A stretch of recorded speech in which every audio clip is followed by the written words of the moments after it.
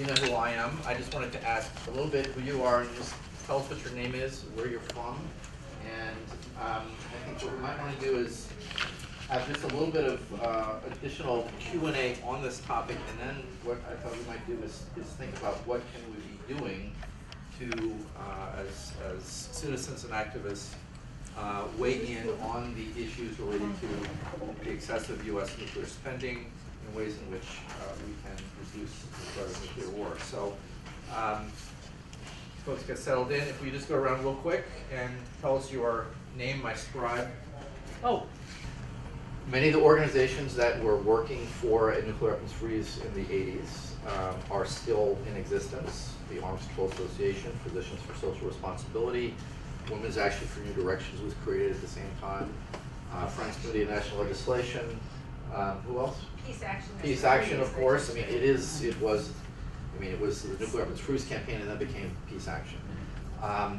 There are some new organizations that have kind of entered the equation that are peace organizations first and nuclear disarmament organizations second. There are some organizations that are good government organizations, like the Project on Government Accountability we work with, because they are into good government and ending wasteful spending, and so they weigh in on some nuclear weapons spending debates. There are other religious organizations that have a presence in Washington. The U.S. Conference of Catholic Bishops is very active these days. The Catholic Church may have its problems on some issues, but on nuclear weapons, they got their line straight. And the Pope has spoke out very strongly, and the U.S. Conference of Catholic Bishops is thinking about how to weigh in on the burgeoning new nuclear arms race and nuclear weapons spending issues. So there's a kind of a new coalition. The Back from the Brink campaign is the product of 4 organizations coming together: Physicians for Social Responsibility, Union Concerned Scientists, and 2 others that I can't recall, to try to come up with a very simple, as Ira Helfand put it, a simple prescription for nuclear sanity that can be pursued at the local and state, and what we're going to try to talk about here is at the national level. Is PSR the third? Did I not mention PSR? I think I did. That first. Okay. With PSR, I'm sorry, Union Concerned Scientists. Peace Action. Peace Action. Okay. So it is many of the familiar core organizations that have been part of the movement for a long time.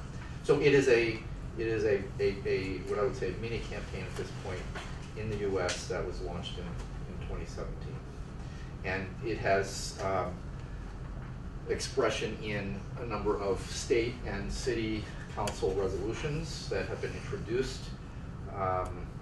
The California State Assembly just passed a resolution supporting the policy prescriptions in the Back from the Brink campaign that Ira spoke about. State Senator Queen here in Maryland has introduced a resolution that's similar, that is about preventing the president from having the sole authority to launch nuclear weapons. And I don't know what the status of that is, but there's going to be there's another session on that. So it has its expression. Delegate Queen will be here to discuss that. Later today. Okay.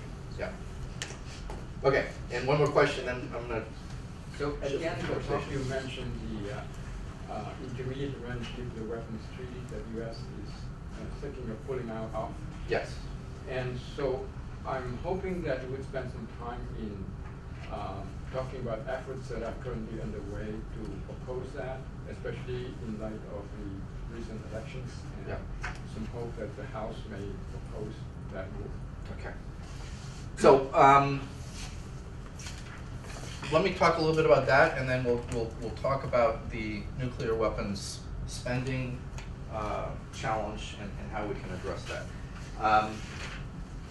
So as I said in my presentation, I mean, one of the main challenges we face is that the 2 key treaties that are still in place today, the New Strategic Arms Reduction Treaty that limits the long-range weapons and the Intermediate-Range Nuclear Forces Treaty, are in jeopardy. So on October the 20th, President Trump said that he would terminate the INF treaty. Why? Because Russia has been has tested twice a missile that exceeds the range allowed in the treaty. I have not seen the U.S. intelligence on this that suggests that it was tested beyond the limit allowed, but I've spoken to people who have. I think the Russians have violated the treaty. The question is, has the United States and Russia done enough to, have they exhausted all the diplomatic options to bring Russia back into compliance? The short answer is no, they haven't. There have been 2 meetings in the last year to talk about this. They haven't been very productive. The U.S. doesn't recognize some of Russia's concerns about U.S. compliance with the treaty. You know, you get the picture. There's just not a lot of conversation going on. My honest opinion is that our assessment is that we probably have about 2 months before Trump formally notifies Russia we're withdrawing. So there are very few opportunities left for a solution, and I am not optimistic. So I think the thing we need to concentrate on is, and what Congress can weigh in on and do something about, is not INF, which may be a lost cause, but it's the new Strategic Arms Reduction Treaty, which, if you think about it, is more important in the sense that it regulates weapons that exist on both sides. The INF treaty prohibits weapons that no longer exist because the treaty prohibited 20 years ago. So, I mean, I think that is a more immediate challenge we face, and Congress can do something about that, and we'll talk about that in just a minute. And this is what this handout is about. There is a bill that has been introduced by 3 Democrats. Menendez of New Jersey, the ranking Democrat on the Foreign Relations Committee, Warner, who's the Intelligence Committee ranking member, and Reed of Rhode Island, who's on the Armed Services Committee, calling on the U.S. to agree to extend the New START Treaty by 5 years beyond 2021, as long as Russia complies.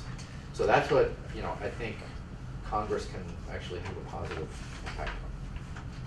So, all right. So there are many other things we can get into, and we can come back to them.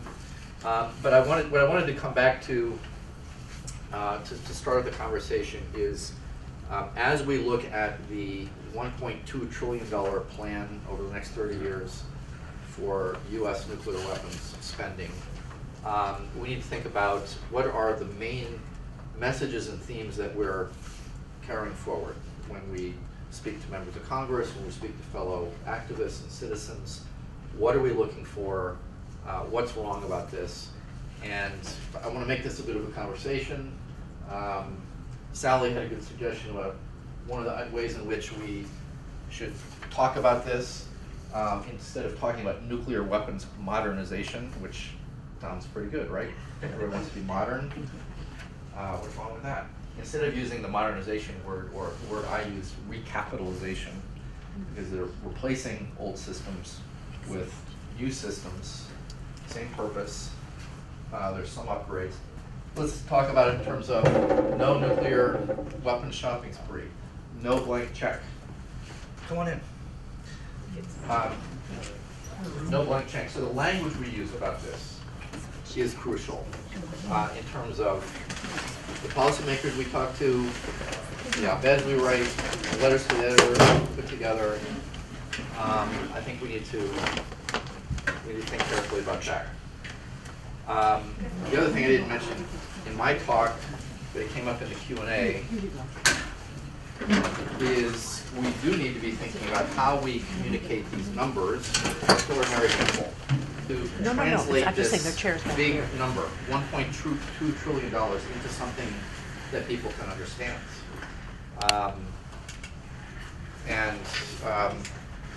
So what does that mean in terms of U.S. student loan program, the infrastructure bill that people in Congress are talking about, healthcare costs, etc. So there are ways to break this down in our materials and our talking points into numbers and items that people can relate to much better. The other thing that I was talking about is we need to get across the point that with members of Congress, members of the public who may think we need nuclear weapons for our survival to deter Russia and other countries. Okay, let's not argue about whether we need nuclear weapons or not, whether we can get to global zero. But what we can make a good argument on is that we have far too many nuclear weapons than we need for nuclear deterrence purposes. So I think part of our message really needs to focus on the fact that we've got excess nuclear arsenals today. We need to be moving as rapidly as possible towards global zero. And then the other main theme that I think is important, and I'm interested in other people's thoughts, is that we need to reduce the risk of nuclear war. You heard Ira give his talk, which I've heard it several times, but every time I hear it, it scares the blankety blank out of me. So what can we do? And as he and I were both saying, there are three very important things that members of Congress and policymakers can do. One is eliminate the launch under attack posture, which calls for the United States or Russia to retaliate immediately with about 800 nuclear weapons in case there's a sign of a launch under attack.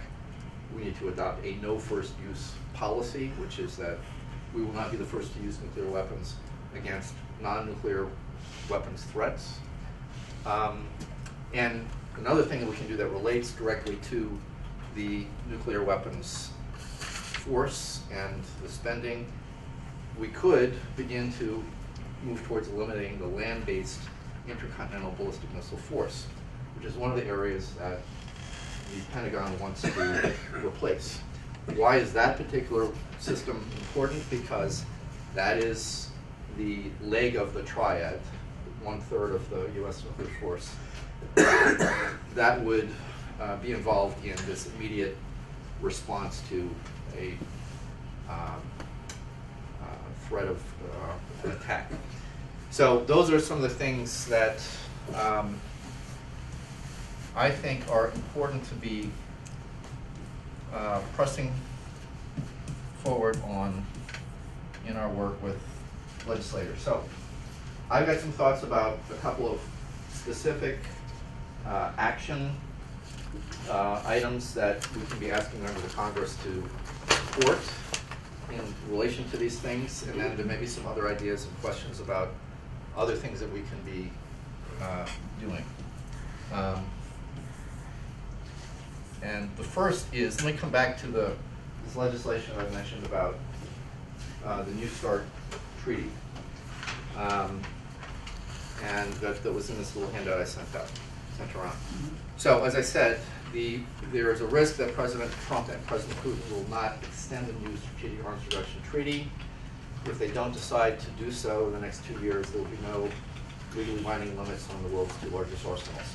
So we can, through our members of Congress, particularly in the Senate, weigh in by encouraging them to support the legislation that Senator Menendez and others have introduced, or by simply contacting our senators and members of Congress about the need to extend the New START treaty. And this is an excerpt from one of the recent action alerts that the Arms Control Association sent around. Another thing that we might be talking about is, it's a second action alert here, is to encourage members of Congress to support a no first use policy. And it's quite amazing that the incoming chairman of the Senate, the House Armed Services Committee, Adam Smith from the great state of Washington, isn't that where you're from, Kathy? No? No. No, you're in Colorado. Sometimes that's right. I wish I was. Sometimes you wish. I lived there. for a Seattle. while. I mean, anyway, some good ideas come from Seattle, and Adam Smith is suggesting that the United States adopt a no first use policy. First time ever that a chairman of the Armed Services Committee has suggested that. Not even Ron Dellum suggested that when he was the chairman. So that's something that we want to try to, I think, get other members of Congress, whether Republicans or Democrats, to endorse. Now, is this going to change Donald Trump's opinion? Any thoughts? No. Okay, that's what I thought too. But this could help shape the views of other Democrats in the House, other Democrats in the Senate, and where's the next Democratic presidential candidate going to come from. Might be from the House, might be from the Senate. If we can make this the mainstream Democratic view, and maybe there are some Republicans that support this idea, it could become the policy approach of the next presidential administration, whether it's in 2 years or, God help us, in 6 years. So that's another thing that I think is important to be pursuing. So let me stop there and see if there are other thoughts or suggestions. I mean, and I'm going to call on some of you who are working on this with me in Washington for your ideas. But those are some things that I would outline. And what we might want to also talk about is if you've got questions, ideas, suggestions about reaching your members of Congress, what some tools and techniques and strategies might be. So, and you guys have spoken before, but I just want to see if there's anybody else who wants to, okay. Why don't you go for it, sir? There's one more idea, is to encourage Congress to reassert the war powers. In other words, Congress has the power to declare war and not the U.S. president alone. Yes, there is, I mean, and this relates to nuclear weapons use. So, as many of you know, there is another piece of legislation that was introduced in 2016, actually, before President Trump came into office, by Senator Ed Markey of Massachusetts and Congressman Ted Lieu of California. I can't remember off the top of my head the bill numbers on this. S200 and HR 669. There you go. Okay. So these bills are in the House and the Senate. They are slowly gaining co-sponsors. What this bill would do is it would require that Congress must provide authorization for the first use of nuclear weapons. So, as we all know from our political science classes, Congress acts very slowly. It might take a little while for it to authorize the first use of nuclear weapons, if it ever does that. I mean, so essentially, this would make it, if it could be put into law, impossible for the president to launch a preventive nuclear strike against North Korea, or a bolt from the blue attack against Russia. I think this is a very good way of raising awareness about the fact that the president today has sole legal authority to launch nuclear weapons, and nobody else has to give him an okay. And once he gives this order, there's no taking it back. It's great about raising awareness. Can this pass? Probably not, even in this Democratic Congress and the House. But it's an important educational tool. So it's another thing, I think, to emphasize and to try to get additional members of Congress to support. So, I mean, as it relates to nuclear, there are other war powers questions that are out there as they relate to the war in Yemen and other cases, but that's another conference. Other thoughts, suggestions? Yeah, so when you're talking about excess nuclear numbers and this money that people want to spend, I would focus on those weapons that actually make things more dangerous. Mm-hmm. Maybe you could comment on which one of those that might be. I think the dual capable missiles would be one of those, and maybe increasing the land-based missiles would be another, because they're the ones that you could. Well, it's a good question. I mean, so there are a couple ways to look at this. I mean, as I said, I think the most dangerous part of the existing U.S. nuclear force is the ICBM force. Why? Because it is designed to respond immediately to a massive launch by the other side. And it would also be a target. And it's a target, okay, yes. And actually, some advocates of the ICBM force say it's important because it's a sponge for the other side's nuclear weapons, and it draws attacks away from cities. Okay, well, that's what they argue. Okay, so I think one of the things I would zero in on is making the argument that we don't have to have ICBMs at all in order to deter a nuclear attack against the U.S. because, I mean, Ira Helfand mentioned this, the United States still has a very large nuclear force on its undersea submarines. At any given moment, there are about 8 very large nuclear armed submarines roaming the seas. And even if the Russians tried, they couldn't find every one of them. So I think this is one area to focus on. Another argument, however, that one we might have to make is, well, it might be a little dangerous to eliminate it altogether. And there are lots of pros and cons arguments you're going to hear on Capitol about maintaining a three-legged triad. So one argument to come back with is, well, we don't have to have 400 ICBMs. We could phase out the existing Minuteman III ICBMs. It's the existing type. We could move down to a 300 ICBM force or a 200 missile force. And we could cancel the program to replace the Minuteman III. That would be another argument for a member of Congress who's a little more reluctant to give up an entire leg of the triad. I would also just note that in this, we just conducted this interview with the incoming chair of the House Armed Services Committee, Adam Smith, and we asked him specifically about, which part of the U.S. nuclear arsenal are you going to be looking at in terms of reducing costs? And he pointed to the ICBM force. I mean, he understands these arguments. So I think we've got a kind of open door there, at least from the House side. Not so much on the Senate side, where Senator Inhofe, very hawkish Republican, is going to be very gung-ho for every one of these proposed replacement programs for the arsenal. Now, the other way to answer your question is there are these so-called low-yield, and I would call them nuclear warfighting weapon systems that the Trump administration has proposed. I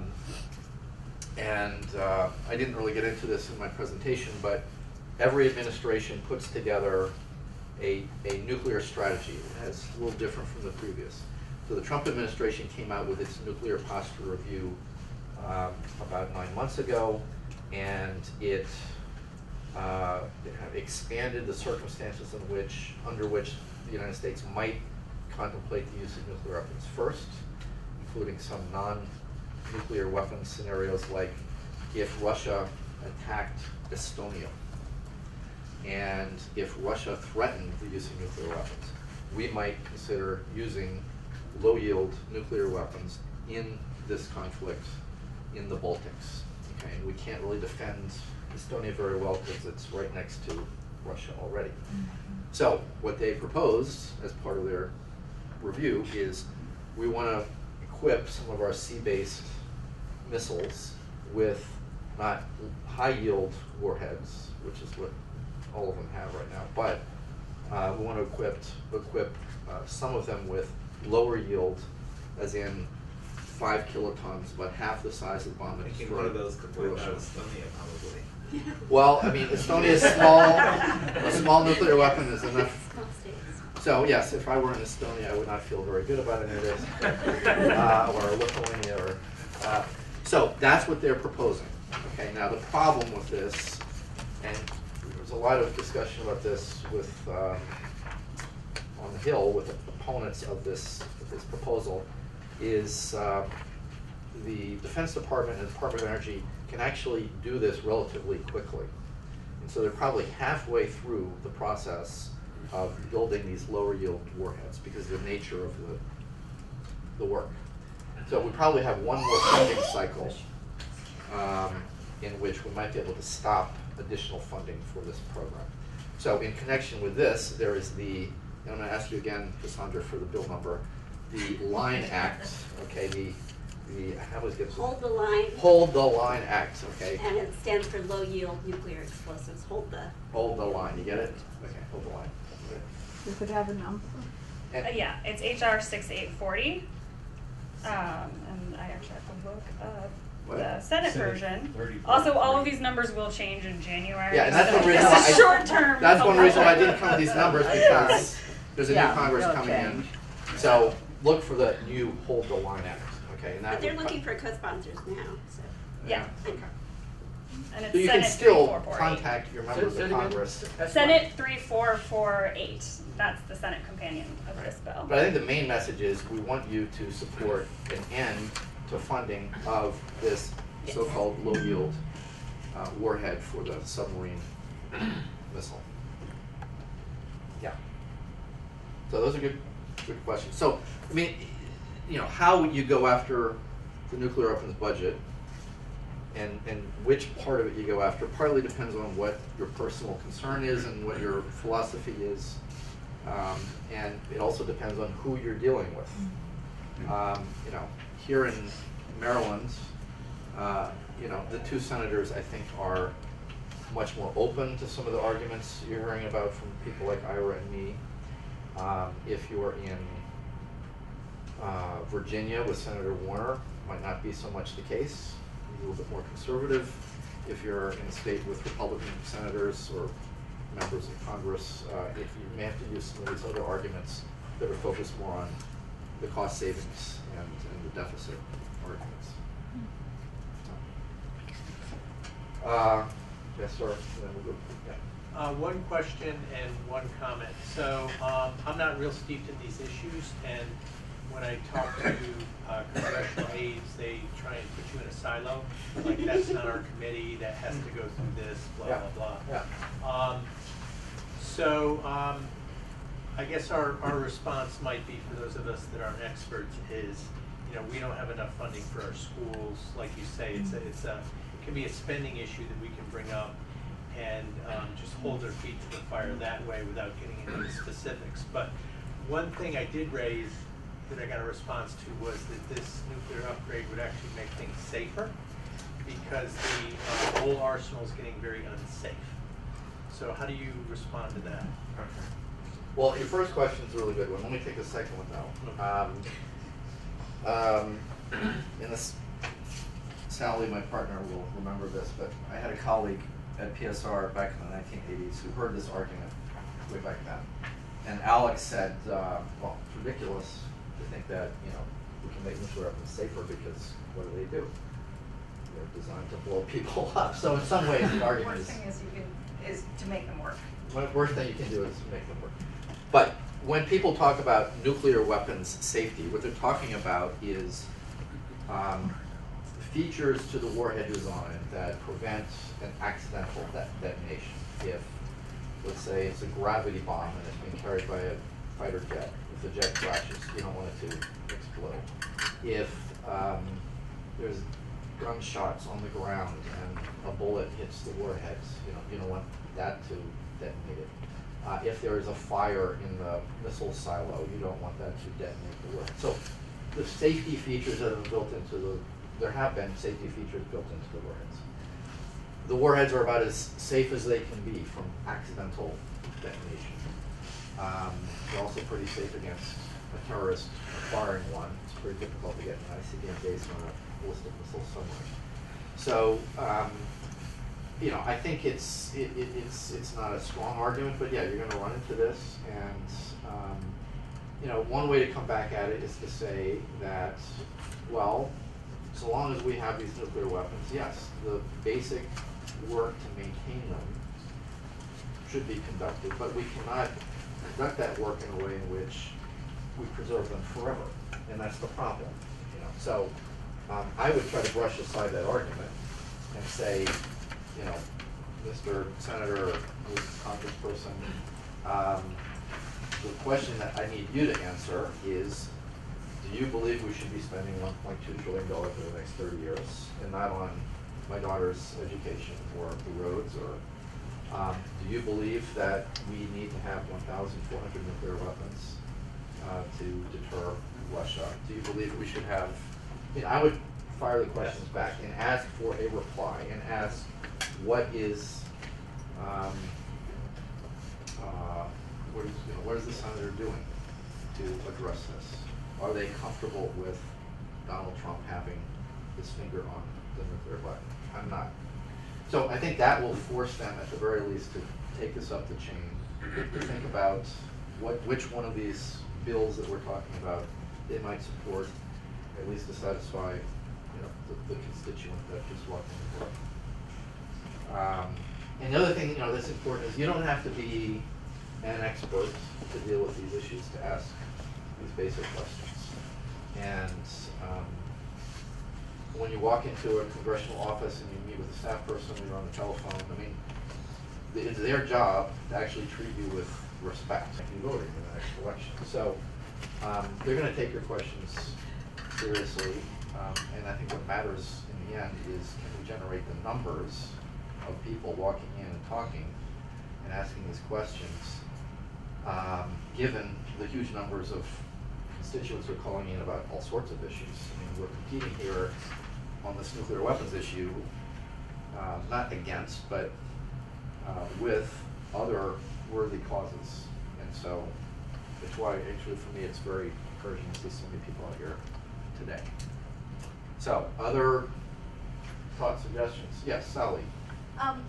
It's my understanding that we got into the mess of nuclear weapons modernization because President Obama was trying to push through a New START, and the conservative Congress wouldn't agree to it. So, is it worth holding their feet to the fire and saying you don't get the weapons modernization money if you don't have arms control agreements? Or is that a devil's bargain and we just want to forget we ever made that? Well, this is an important point, and it's an argument that some Senate Democrats are making in support of extending the START. So just a little bit of history here. So in 2010, when Barack Obama had negotiated this new agreement with the Russians to modestly lower the number of deployed nuclear weapons, strategic nuclear weapons, Republicans came back and said, well, we might support this if you promise to put forward a plan for maintaining the U.S. nuclear arsenal for the decades to come. So they were playing political hardball. And so it was Senator John Kyle of Arizona, who retired but now went back, replacing John McCain. He said, I'm not going to support this treaty unless you put forward this plan. So yes, the Obama administration put forward a plan. It was like $85 billion in spending over 5 years. That was back in 2010. Okay. So if you're paying attention earlier, the cost over the next 10 years is going to be about $400 billion. So the price tag has gone up a heck of a lot. So what we now see is the Trump administration pursuing this spending plan, this shopping spree of nuclear weapons, and they are not really threatening, but they're not making it clear whether they want to extend New START. So Senator Bob Menendez of New Jersey, at a hearing back in September, said to the administration officials testifying, we had this bargain in 2010. Republicans demanded spending on nuclear weapons in exchange for New START ratification. We Democrats may not be supporting your nuclear weapons spending plan if you don't agree to extend the New START treaty. I think that can be a powerful political bludgeon that supporters of the new strategic arms treaty and limits on U.S. Russian arsenals can use. The danger, however, is if Menendez says, all right, you extend a New START, so I will support your bomber program, your ICBM program, et cetera, et cetera. So we got to be careful not to get into that trap. But it is a powerful political weapon that I think the Democrats can and will use, and they're going to use it because the Democrats now control the House, and the Democrats control half of the congressional purse strings over these budget line items. So that's that's some inside baseball, and Sal is revealing some of our intertime conversations about these issues, but it's an important aspect of this conversation.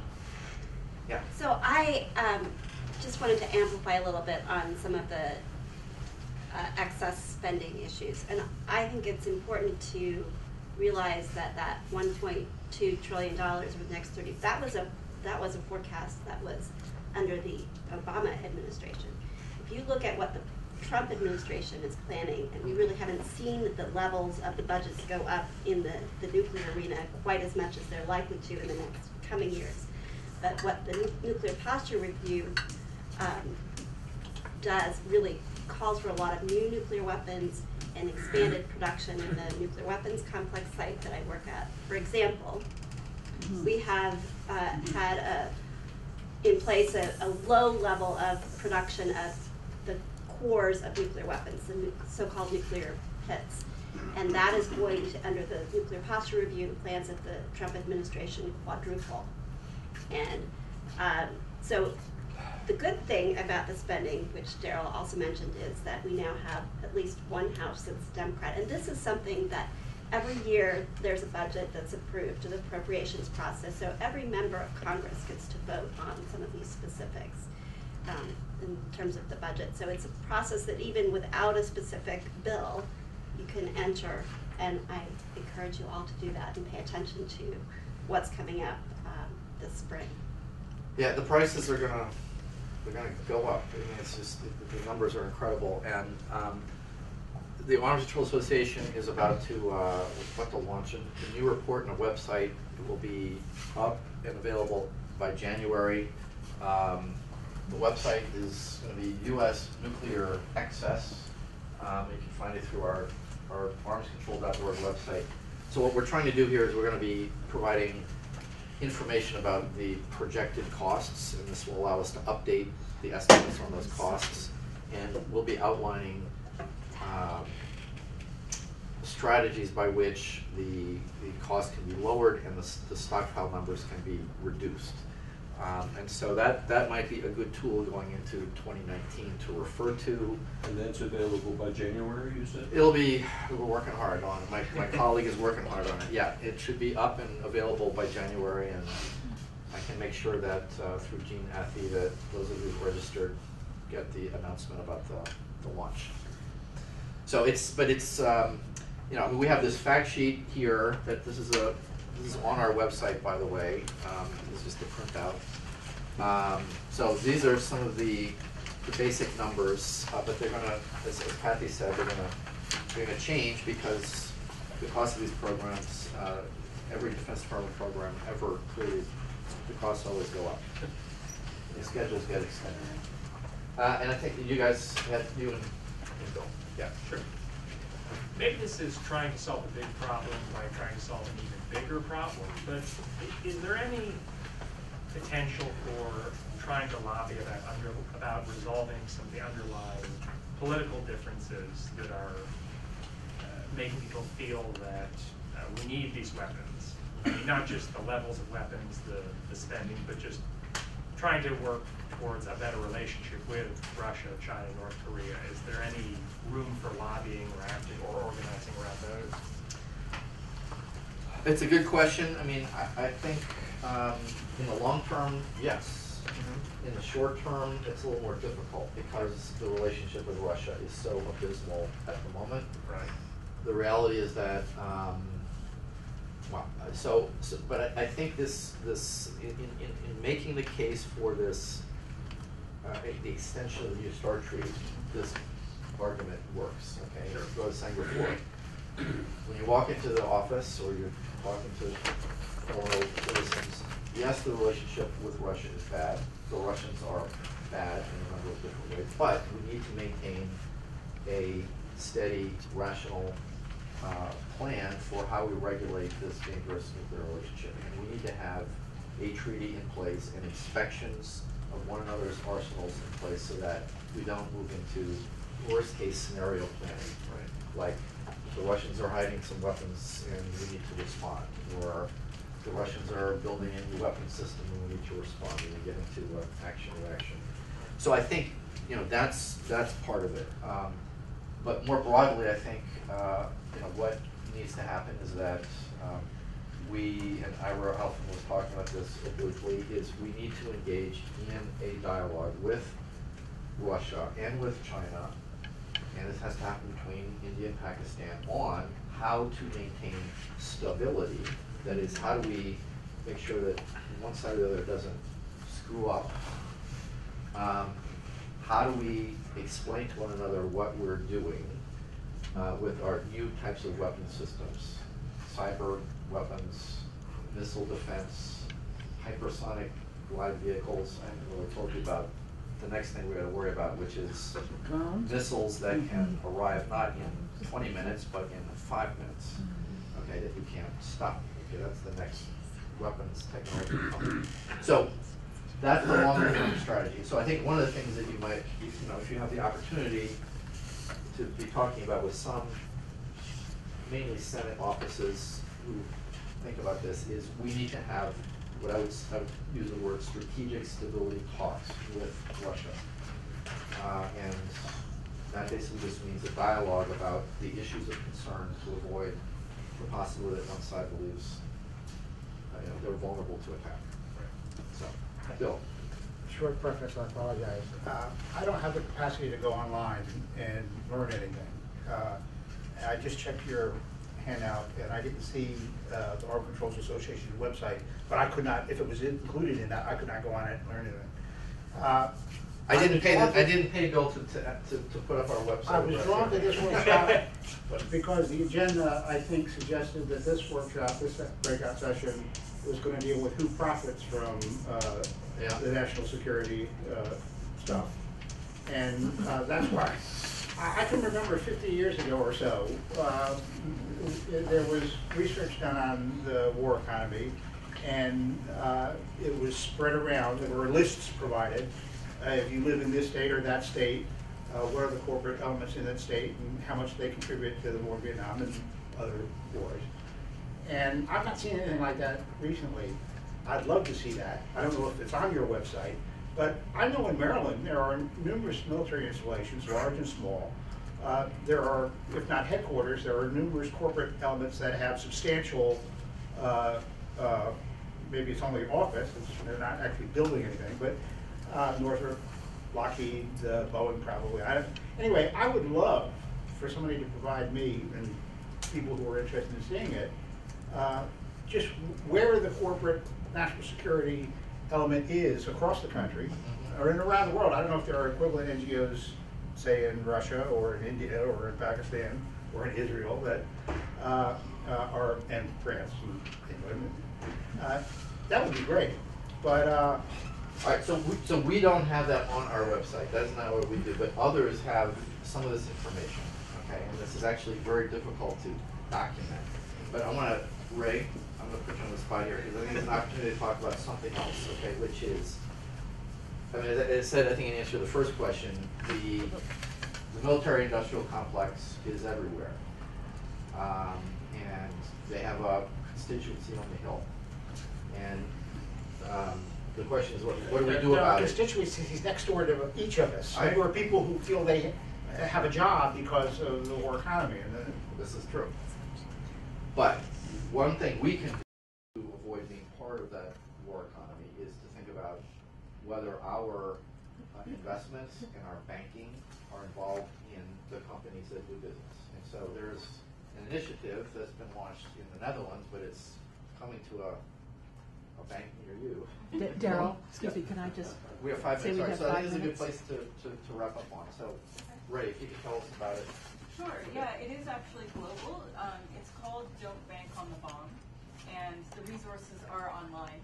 So I don't know if we can share those in some other way after this meeting, but it's a resource that you can look at all the companies that are producing nuclear weapons, most of which, or many of which, are American companies, U.S. companies, and the banks that are investing in them, the pension funds that are investing in them, other financial institutions that are giving money to these companies.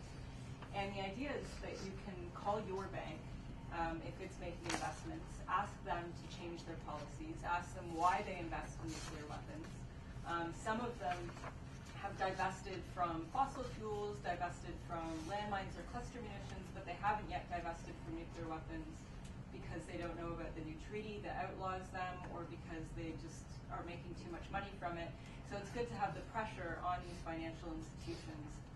It also has a hall of fame, so good banks where you can transfer money to. In the United States, I'm pretty sure there's only one bank right now that is not investing in any nuclear weapon producers, and that's Amalgamated Bank. I don't know if you have that in Maryland. We have it in New York State.